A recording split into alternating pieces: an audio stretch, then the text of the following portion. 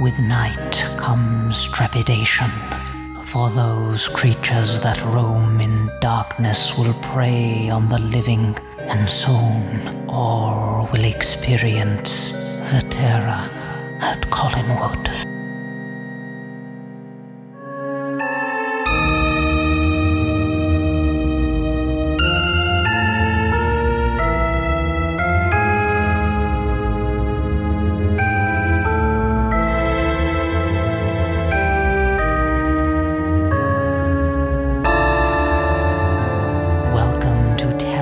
Collinwood. Are you wicked scared yet? You better be wicked scared. It's scary over here. Hey, I am from Massachusetts. Anyway, before we get to today's show, I have some news for you. And typically at the beginning of the show, I talk about Dark Shadows news, but this is not specifically a Dark Shadows related news piece, but I am sharing it because it was a piece that was shared with me by a previous guest who was on the show. You heard him in episode 28, and it was Jim Beard, who was the editor of Running Home to Shadows. And he has a new book that is part of his Today's Grown-Up Kids series of pop culture nostalgia books, and this one is called Rising Sun Reruns. From the 1960s to the 1990s, children in the West were gifted with a bounty of amazing TV shows to watch and enjoy, but it wasn't nearly enough to satisfy their voracious appetites for adventure. It took an intriguing immigration of imported shows from the East to fill their afternoons with all the fun and fantasy they craved. Grab a TV tray and hunker down in the family den with a group of grown-up kids as they reminisce about their favorite exotic Japanese TV shows of yore. In these pages, you will find glowing memories of flights of fancy such as Ultraman, Johnny Socko and his flying robot, Astro Boy, Battle of the Planets, Space Giants, Speed Racer, Robotech, and many, many more, including a few you may never even heard of. Writer-editor Jim Beard adds to his Memories from Today's Grown-Up Kids series of pop culture nostalgia books with Rising Sun Reruns, a tantalizing trip into the past when discovering a strange show from Japan alongside your other favorite series was not a weird thing at all. It was downright wonderful. So you can find this book on Amazon. Head on over there. It's Rising Sun Reruns. Jim has done an amazing job with the series of books that he's put out devoted to many of our favorites growing up, and you certainly will want to add this one to your collections. So thank you very much for sharing that, Jim. Folks, I'm going to jump right in here because we've got a lot to talk about. But before we do that, please do make sure to subscribe to the podcast. If you're listening on Apple Podcasts, give us a review, give us a rating, or on Amazon. I don't think we have any ratings on Amazon Music yet. So if you listen to the show on Amazon, give us a rating and a review. I might be looking in the wrong place. I don't know. Anyway, on with the show. Welcome to Terror at Collinwood. 'Tis I, your hostess, Penny Dreadful, aka Danielle, and I am thrilled to have three amazing guests here today. Two of them are returning guests. One of them now has the record for being on Terror at Collinwood more than any other guest I've had on, and it is, of course, the amazing Mary O'Leary, who is the producer and director of Dark Shadows and Beyond, the Jonathan Frid story. She's joined by Will McKinley, who you heard in a previous episode, and Will also worked with Jonathan Frid on his one-man shows. He is the promotions director, writer, producer, and digital marketing consultant for the documentary, and we're joined also by a first-timer here at Terror at Collinwood, Michael Giglio, who is the editor and post-production supervisor on the documentary. Welcome to the show. Thank you so much. Thanks, Danielle. My pleasure. It's great having you back. So, Mary, first, before anything else, I want to congratulate you on winning the Best Director Award at the Seattle Film Festival. You got Best Director for Documentary Feature, and that's your first documentary that you've made. So congratulations. Tell us a little bit about winning this award. Thank you. It was an honor to receive it. I was thrilled to be able to go up and make an award speech because while we have won 20 awards on the film festival circuit, ranging from producing, directing to editing, most of these have been online festivals due to the COVID situation. I did have one live event I went to in Hagerstown, Maryland in March, but this was the second live film festival and the first where I actually won an award and went up to make the speech. I was thrilled. The two producers of the event, William Wayne and Michael Ray, ran a terrific festival, produced it really well. And I was just delighted to be a part of it. And you made a speech, you say. So what was the speech like? Well, basically, I took the opportunity for the first time to thank all the crews, because I was in different cities to film interviews: New York, Los Angeles, Memphis, and 2 locations in Ontario. And I acknowledged my different teams, and I acknowledged executive producer Jim Pearson and Michael, who you're having in this podcast, and also the Dark Shadows fans for their tremendous support and praise of the documentary. And finally, I just said to Jonathan, gifted actor who was a kind, generous person. And I was so honored to be able to do this documentary. And this was the first time you've been at an award ceremony since the Daytime Emmys, right?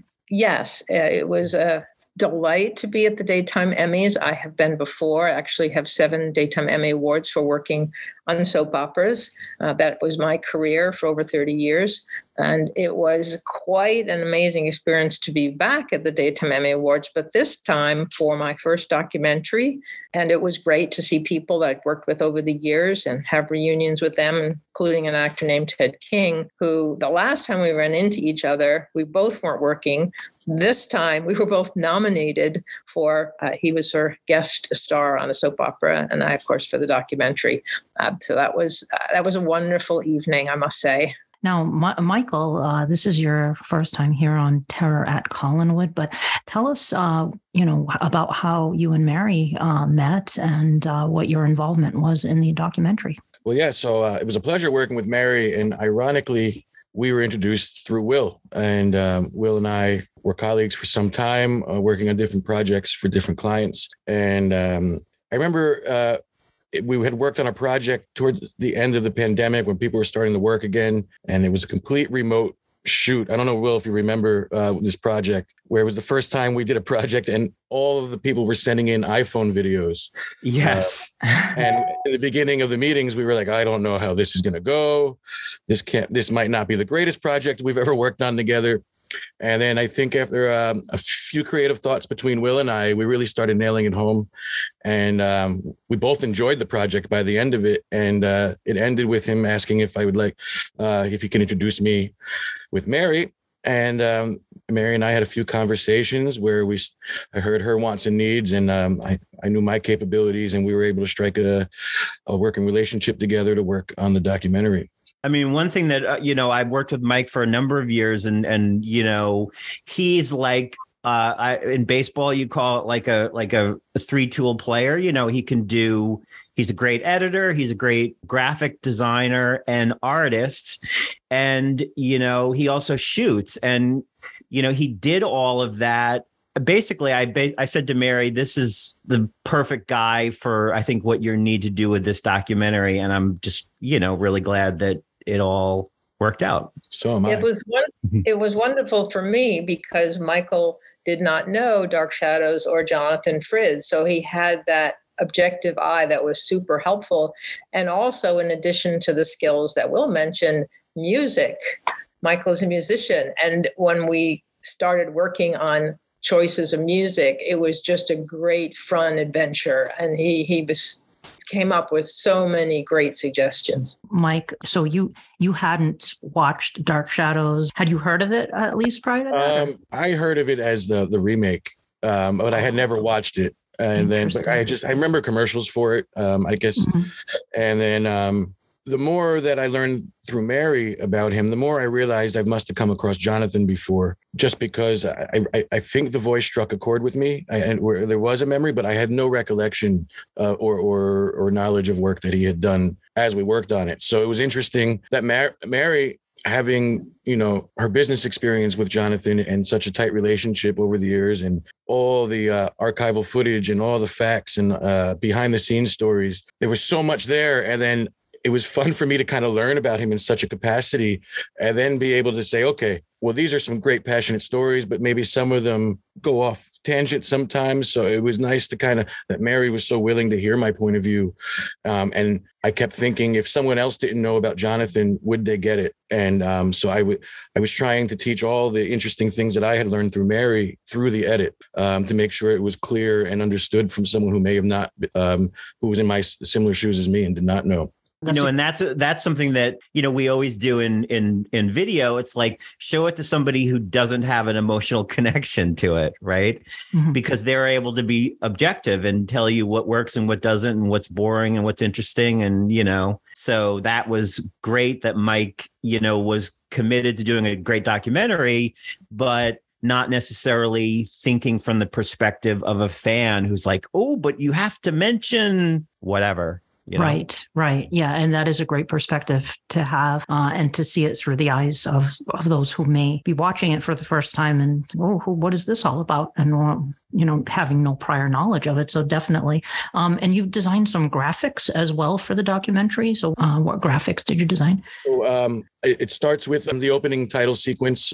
We wanted to set the tone there, and it was quite a juxtaposition of hearing the voiceover describe a fictional character, but really we were talking about the man Jonathan, right? So we wanted to create graphics that went in and out of him being Barnabas to his real life. So it's an outline of the Players Guild meshing into the House from Dark Shadows. Then it's maybe his cane and his ring with a newspaper and a drink. So we wanted to show that the turmoils that Barnabas had are similar turmoils that Jonathan had. And I think you could see that through the documentary. And we wanted to nail that feeling right in the opening. So you can get that, like, every time we reference a vampire, it's really Jonathan in this television world, like kind of being out of place since he was so used to theater and performing live. So it was this back and forth feeling. And some of the other things we had created is just the times when we had archival footage that was old and didn't have video with it. So we wanted to create visual ways to keep it stunning, but yet still get the value from those pieces. And that's, where we got Ian Buchanan to read the voiceovers. We needed to create something beautiful for that. And Mary is lucky enough to have all these handwritten letters from Jonathan. The graphics we created are actually Jonathan's handwriting in the documentary. It's not a recreation of it. It's so it was a fun way to show off like a true piece of history. And I remember Mary and I we're talking regularly during the production on the documentary and the post. And the first thing I ever saw was the open that Mike did. And I remember being like, holy mackerel, this is really good. This is going to be a good documentary. And of course, that's what it turned out to be. Did you all find the process of working together very organic? Was it, what were some of the challenges that you faced in doing it? A challenge for me was that Michael was in New Jersey and I was in Los Angeles, and we did everything over the computer. And during my years of working in soap opera, I was in many edit rooms with different editors. You were right next to each other. And there was just a back and forth that really helped in the process. So this was a very, very unique experience for me. And we would see each other on the computer, but we never actually met face to face until he came to Los Angeles for the Daytime Emmy Awards. Mm-hmm. As the final product shows, it did come off. It was just an adjustment for me to work that way. If I could add to that, being on so many, because we were so far away, it was important we communicated every day, and sometimes for hours, right? Because there was no quick way of doing it. So we had to kind of get it all done. And, over that course of time, Mary and I think, became very good friends. I consider Mary a great friend now, as opposed to a colleague. We share about our families because there's just so much time, especially because we're on two different coasts. So what time works for Mary is not always good for me. And then really there's that time, which is the end of the night for me and the evening for her, where we did a lot of our work. And it's as far as part of the process, I thought it was interesting, Mary, that because of this workflow, we almost had every night to have our thoughts to ourselves because it was so cumbersome to be able to share a whole edit with Mary so she could review it, that we almost had our time to be patient with our opinions instead of reacting. And I thought that it helped me maybe communicate my thoughts to Mary, and then Mary to kind of really solidify what the end picture would be. Yes, Michael, I think, well, thank you so much. I consider you a dear friend. While working with Michael, his wife was pregnant and gave birth to their second daughter. Oh, so wow. I was part of that. He also had his little daughter who was in kindergarten online in the other room, and his wife working her job too in the other room. So it's quite a family affair. We always said there should be a documentary about making the documentary.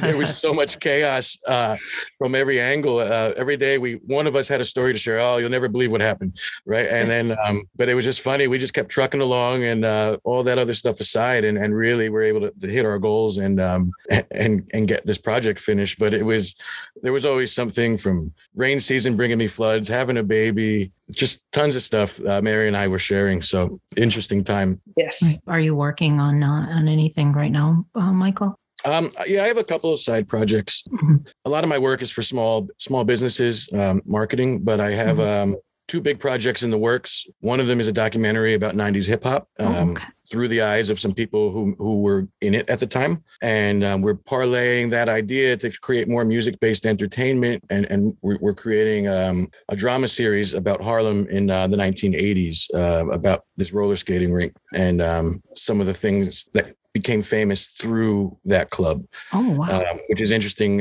It's almost like a fictional doc. It's based on true stories. So I'm really taking the idea of working on the documentary. And it was my first, Dark Shadows and Beyond was my first documentary. Mm-hmm. And I loved it. So now I'm trying to find more opportunities, and that's why I'm bringing these other projects on. And I got the taste of those Emmys, and I want to keep going. One of these days. Yeah. And the story's not done. We're going to keep going until we get one. And thanks to Mike, this may be the first ever podcast that talks about Dark Shadows and hip hop on the same show. Yeah. Great.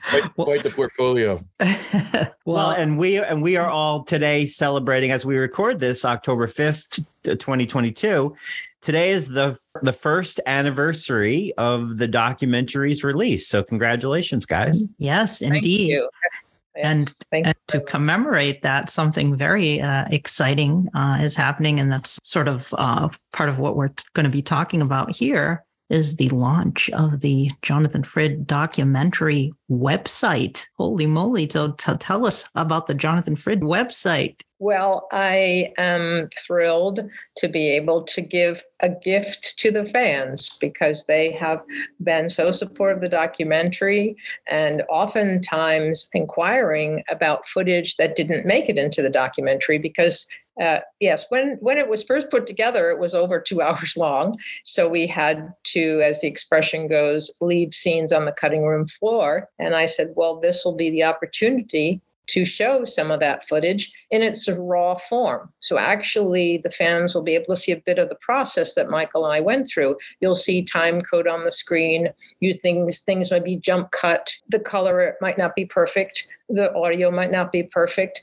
because these were in their raw stages and then had to make decisions along the way about what to focus on. So I hope everybody is thrilled. It also really is not only to promote the documentary, but continue the legacy of Jonathan Frid. Fantastic. Whose idea was it to launch a website? Will was the one that asked me if I was going to do it. And I said, I had been thinking about it, but I wasn't sure. So he made it happen. He talked her into it. Over one of our many, like Mike, I would tend to talk to Mary like late at night, which is early for her and late for me. And, we just had so many occasions where people were, like I do the Twitter for the documentary and I was sharing links to like just watch it so people could see all the places where they could stream it. And I said to Mary, you should have a site where people can see the trailer, where people can find all the links to stream the documentary and learn about the people like you who worked on it, and Mike. And so it just sort of became something that was an obvious decision. And luckily, I knew a really, really good web designer who I had met about 10 years ago on Twitter named Lauren Milberger. And one of the things I love about Lauren, she did a fabulous job on this website. But she's not a like Mike, she's not a Dark Shadows fan, but she's very much, she identifies as a fan. She has the fan perspective. So, you know, she's a great fan of, like, she's an actress as well and a great fan of Burns and Allen, and she does a show as Gracie Allen. She does a fabulous, like, Gracie Allen. No way. And, you know, she hosted a podcast about Murphy Brown. She hosted a podcast about Harrison Ford. So she came at this with a fan perspective. So she knew what we were trying to achieve. Would you agree with that, Mary? Yes. She was able, through conversation, to gain insight on what we're looking for and just created a beautiful website for us. We should say it too. Yeah, so we should say jonathanfrid.org. Yes, jonathanfrid.org. I will put a link to the website in the show notes. Absolutely. But yeah, what are some of So there's going to be footage on the website that didn't make the final cut in the documentary, which is exciting. What else can we expect to see on the Jonathan Frid website? Well, in addition to the video clips, which are under what we call the vault, and in there are some of Jonathan's favorite scenes from Dark Shadows, but there's also in the 1980s when he was in Arsenic and Old Lace, both on Broadway and the national tour, there were a number of times he was interviewed. So I have a couple of his appearances on talk shows during his Arsenic and Old Lace period. We didn't use the generation gap. There's 2 episodes he was in. So one of them is now on the website. And there's also, again, as I was mentioning, footage that didn't make it. So part of a piece of David Selby's interview, a piece of Marie Wallace, where she talks about Jonathan's friendship with Louis Edmonds. So there's little tiny vignettes, and certainly of Jonathan too at some festivals. So it's a broad range of material that I think the fans will really enjoy. I was poking around on the website last night when Will sent me the information about it, and I saw some really exciting things there. For example, there's some merchandise, which was exciting to see. So can you tell us about some of the merchandise that you'll be offering at the website? Well, and this is also where our friend Wallace McBride, better known as Cousin Barnabas on Twitter, the Collinsport Historical Society, we found a original ad for Jonathan Frid's Halloween hotline that he did. It was a like crazy 1-800 call-in number that he did in 1991 for MCI. And so we found an ad for that, and Wallace laid it out, and you can now get it on t-shirts and mugs and stickers and pins and, spiral notebooks and all of this stuff. And we hope, we just sort of shared this with people on social media within the last couple of days. As with these like t-shirt sites online, we make a small percentage of the actual sales, but all of it goes to help Mary, who is the sole funder of these endeavors, to continue to tell Jonathan's story. So we definitely appreciate, folks checking it out and hopefully buying a shirt. And we have lots of ideas for other things that we could do. And we hope we'll get a chance to share them with folks, right, Mary? Yes, so we definitely have reached out to the artist, Sherlock Watson. Yes, and she has submitted some pieces of art that we would like to use on t-shirts. So one item at a time. And we have, and we have lots of great plans. And we think that, folks will really like what's up there now and the next piece of art, which is all ready to go. So keep an eye out for that. One of the things that was super fun about this was that this website, in a sense, was like a reunion of Clunes Associates, which was the name of the, company that Jonathan and Mary had together in the 80s. I met Mary and started working with her when I was like 15 years old. And it has been a long time since we worked together on a project. And this is really the first professional collaboration that we've had since the 1980s. And it was weird because, it's like 35 or whatever years later. And we just kind of fell back into that same, work dynamic. And, we even to some extent had Jonathan in mind on every decision that we made. I would be like, Jonathan would hate this, or John. Or Mary would say, that's what Jonathan would do. And right. I mean, it was like he was kind of there with us in a sense. Yes, I had his picture taped on my computer. And it's where he's looking straight at me. And so I thought, yes, that's what you would like. You don't want to see a lot of fangs. Right. No fangs and nothing cheesy. And, make sure he looks handsome. And it's in a way, it's kind of this grew when we first talked about this 6 months ago. It was just going to be like, put the trailer up, whatever, some information about how it was made, and boom, that was it. And like every project we ever did with Jonathan, it grew, it expanded, the scope expanded. And, we tried a bunch of things and tried them again and tried them again and tried to make it perfect. And it very much took on the characteristics of a Jonathan Frid project, even though he's not here to tell us what to do. But his spirit is definitely there. And that when you look at the website, it's just magnificent. And I'm sure he would be really proud of your efforts on his behalf. And in fact, I was trying to encourage Will and Mary to launch their own podcast, because I think they would be fantastic podcast hosts with all of their stories they have about working with Jonathan and everything. A Jonathan Frid podcast. That's all I'm going to say, guys. So if we did that, is that then considered a spinoff of Terror at Collinwood? So are we in the Penny Dreadful cinematic universe if we did this? Indeed. Yes. Okay. And we can have crossovers at like during Sweeps Week. And that would be amazing. I would be all about that. So, all right. Well, you mentioned this Halloween hotline with MCI. And I remember back in 91 calling that hotline over and over again to hear Jonathan tell the legend of Sleepy Hollow, a very, abridged version of it, but it was really cool. And I even held my tape recorder up to the telephone so that I could record him telling the story. And I still have that cassette tape somewhere. But the two of you, Will and Mary, were there when Jonathan recorded this, which is incredible. When you told me that blew my mind. So can you talk a little bit about that? Yes. I gotten the call from a representative at MCI that they had this idea to promote market MCI communications by having Jonathan Frid, ex-Barnabas Collins, do some type of short promotional item. Jonathan was interested, but said he wanted to choose the material because many years ago, when he had done commercials, they were often saying, Mr. Frid, do your thing. And he said, I don't have a thing. I was an actor playing the role of a vampire.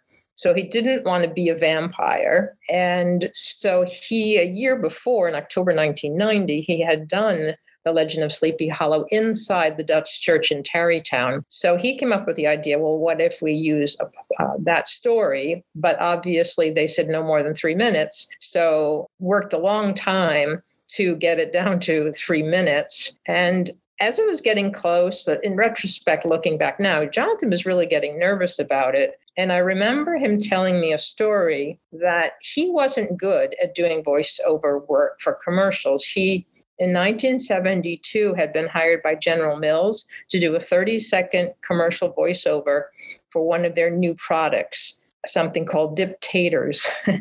And they thought it would be very quick recording, but he kept stumbling and would do it over and over again. And he just said, I'm not, in his head, he felt he wasn't good at that. He said, the man to get is Thayer David. Thayer was great at doing voiceovers for commercials.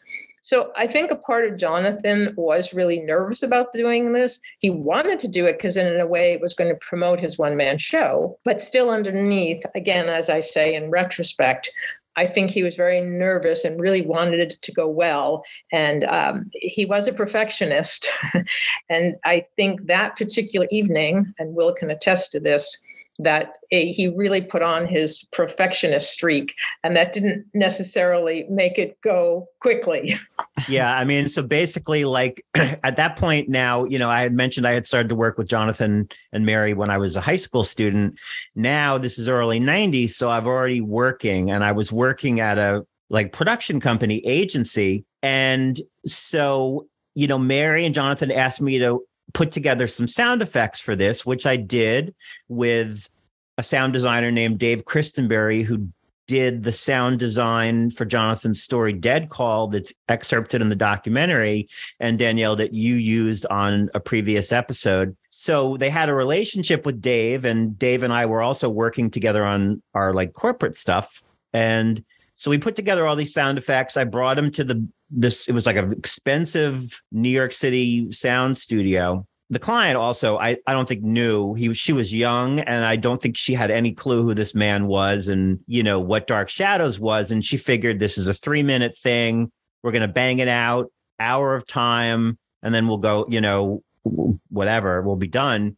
And Jonathan started obsessing about the sound effects, and he wanted to roll them in live while he was recording. And I was like, Jonathan, that's what you did on Dark Shadows 30 years ago. You don't have to do that anymore. We have editing. You don't have to do it all in one take, start to finish. And the client started to get worried because we were going over time. So, I basically sort of pulled her aside and was like, here's what we're going to do. We're going to get this done and everyone's going to be happy. And we basically talked Jonathan out of being, sort of the, producer, director, actor hat that he had put on. And I was like, look, just get the track down. You and Mary go out for dinner. We'll cut it. You're going to love it. And I sat down with the engineer. We cut it with the effects, and it turned out great. And I think the client ended up happy. Would you agree with that, Mary? Yes, the client was very happy. As a matter of fact, 2 years later, in 1993, they did another promotional campaign. That time it was 1-800-COLLECT with actor Phil Hartman and Arsenio Hall. So they really did well for them. So they did it for another part that we're needing to promote a couple of years later. So that's why it's sort of for us, it's kind of it was a memorable, night and a memorable experience. And this is, of course, you'll never know any of this listening to the recording because it's just a fun, spooky, recording, but there's a little bit of a legend behind the Halloween hotline. Yeah. And thank you for sharing that. And speaking of, thank you also to Mary for sharing the audio clip, which you will be hearing at the end of this episode. So you will get to hear Jonathan Frid reading the Legend of Sleepy Hollow at the end of this episode, just in time for October of 2022 here. So this premiered on October 28th, 1991, but there's a new Halloween hotline for 2022. What's this all about? Well, we're since we have the website and we're very open. We hope that the fans will weigh in and talk about what they would like to see and whatever. But so our idea for this year to celebrate is to create new episodes of the Halloween Hotline and post them over Halloween weekend this year for 4 days. And we're also going to work again with Dave Christenberry, who did, the effects 31 years ago. So it is very much like a sort of reunion, rare recordings of Jonathan's Reader's Theater performances that folks haven't heard. So, we think that will be, an exciting way to leverage the website and also sort of remember Jonathan during a month, Mary, that was his, Jonathan was to October, like Santa Claus is to December. It was his busiest month, wasn't it? Yes, October was when Jonathan had the most bookings. It was a very popular time for people to make the request. And oftentimes I had to say, we're already booked. Wait until next year. And that was October, right? October was when we did the first ever public performance of Jonathan Frid's Fools and Fiends. Yes, the debut was October 18th, 1986 in Newport, Rhode Island. Sorry, I cut you off there, Will. No. And on the campus was the house that was Collinwood. Which, when I think about my life, the fact that I, as a teenage Dark Shadows fan, ended up working for Jonathan Frid, and the debut of the project that we worked together took place at Collinwood. I mean, not that it took place at the house, but it took place on the grounds where the house was. That's about the strangest and coolest way it could have all turned out, you know? For sure. Now, before we wrap up here, they are going to be airing House of Dark Shadows on Friday, October 29th at 6:15 p.m. Eastern Time on TCM, Turner Classic Movies. And something exciting will be happening during that airing. Want to talk about that a little bit? Yes. For folks who are on Twitter, and I know not everybody is, but for folks who are on Twitter, if you follow the Jonathan Frid Doc account, we'll be live tweeting TCM's broadcast of House of Dark Shadows on Friday, October 29th at 6:15 p.m. Eastern. So look for our tweets. We'll share some fun facts about the movie, history, some photos, and it's always a good time. And as I've said before, I think on this podcast, House of Dark Shadows is my favorite iteration of Dark Shadows ever. So I will enjoy doing these tweets. What did Jonathan think of the fact that was your favorite iteration of Dark Shadows? He had no problem with telling me that I was wrong. He strenuously disagreed with me, and but I've whatever. It's always the first thing you see, and not to go off course, but I'm watching the pre-Barnabas episodes now. In my 40 years of being a Dark Shadows fan, had never seen a single one of them because Jonathan wasn't in it. Mm-hmm. Jonathan was really the draw of Dark Shadows for me, and I really loved that movie, and I loved how scary it was, and I loved how creepy it was. So yeah, I always enjoy tweeting when it's on TCM, and there's a group on Twitter called TCM Party, hashtag TCM Party, and so we'll be tagging our tweets with TCM Party as well. So definitely join in. That should be fun. Well, I think Rob Zombie would agree with you. He's a big fan of House of Dark Shadows in terms of it being his preferred version of Dark Shadows. He did some kind of. I'm saying this because Will is. This is an audio only episode, but Will's background is the Munsters house in the background there. So I'm crossing the streams by using a Munsters background on a Dark Shadows podcast. I'm sorry. The Munsters meet the Collins family. I want this to happen. All right. Well, I want to thank the three of you for coming on to join me here on Terror at Collinwood. And do you have any closing thoughts or statements you'd like to make? I just want to say thank you, Danielle, for letting me come on for the third time as your guest to tell everyone about the new website. I really want everyone to go to jonathanfrid.org and enjoy. And I, again, want to say it is a gift to the fans, and I hope they do love it. Well, thank you, Mary. It is my pleasure to have you on. You always have such amazing insights to share, and I really appreciate you joining me here. And I would say, for all of the fans out there, I'm so struck by the enthusiasm that people have every day for not just for this show, but for this man. They are tireless in reacting to our posts and wanting to talk about him and share their love. And I mean, I'm a fan. I loved him, was, greatly, he had a huge impact on my life, but seeing all of these people who are still interested in him, it really makes us feel good. And I think that's the sort of motivation for why we're doing what we're doing, to try and keep him alive in a sense. I mean, Jonathan did have a personal website where he would communicate with fans. And I know the fans love that. And we can't recreate that because he's not here anymore. But this is sort of like the next best thing. So we really appreciate everybody's support. And, just let us know what you'd like to see, and keep, responding on social media and sharing your thoughts. It's much appreciated. All right. Yeah. Be sure to go to jonathanfrid.org. Check it out, and you'll have a lot of fun going through the website and looking at all the exciting things on there. And stick around, because you don't want to miss the Jonathan Frid reading of Legend of Sleepy Hollow. So thank you again to my guests, and beware the headless horseman and enjoy the Legend of Sleepy Hollow as read by Jonathan Frid. You have reached the MCI Halloween Hotline, and I am your host, Jonathan Frid. Let me take you on a frenzied night ride through the Valley of the Headless Horseman in Washington Irving's The Legend of Sleepy Hollow. Some say that the small valley in New York State known as Sleepy Hollow is bewitched by spirits. The most horrible of these is said to be a horseman without a head. They say he was a soldier whose head was carried away by a cannonball.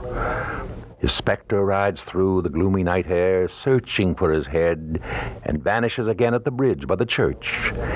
He is known as the Headless Horseman. Among those who had heard this tale and believed it was a tall, gangling schoolmaster by the name of Ichabod Crane. One who laughed at these ghostly tales was Brom Bones, a burly, broad-shouldered fellow, and Ichabod's chief rival for the hand of the beautiful Katrina Van Tassel. Brom took great delight in making Ichabod the center of many of his madcap pranks. Late on All Hallows Eve, during a night of merriment and good food at the Van Tassel farmhouse, Ichabod, the schoolmaster, took his leave of the party and began his lonely horse ride back to town. The night grew darker and darker, and all the local stories of ghosts and goblins came crowding into Ichabod's mind. It was midnight, the witching hour, when he saw a shadowy outline beside the road. Something huge, black and towering. It did not move. In the gloom, Ichabod saw that the shape appeared to be a large horseman on a powerful black horse. Then the figure moved into his path and began to ride silently next to him. Ichabod tried to pretend it wasn't there. As they reached the top of the hill, Ichabod was horror-struck when he turned and saw in the moonlight that the cloaked stranger was headless. Instead of wearing his head on his shoulders, he carried it on his saddle. Ichabod's terror rose. He kicked his horse, and away they dashed, the phantom galloping after him. He felt if he could just reach the bridge, he would be safe. Just then he heard the black steed panting closer and closer behind him. He looked back just in time to see the monster rise up in his stirrups and hurl his awful head at him. And then the monster vanished. Ichabod was never heard from again. All that remained to tell the tale were Ichabod's hat and a shattered pumpkin.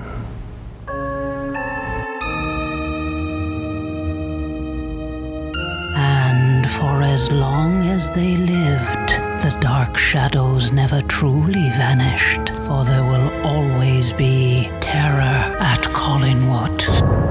Terror at Collinwood is a Penny Dreadful production.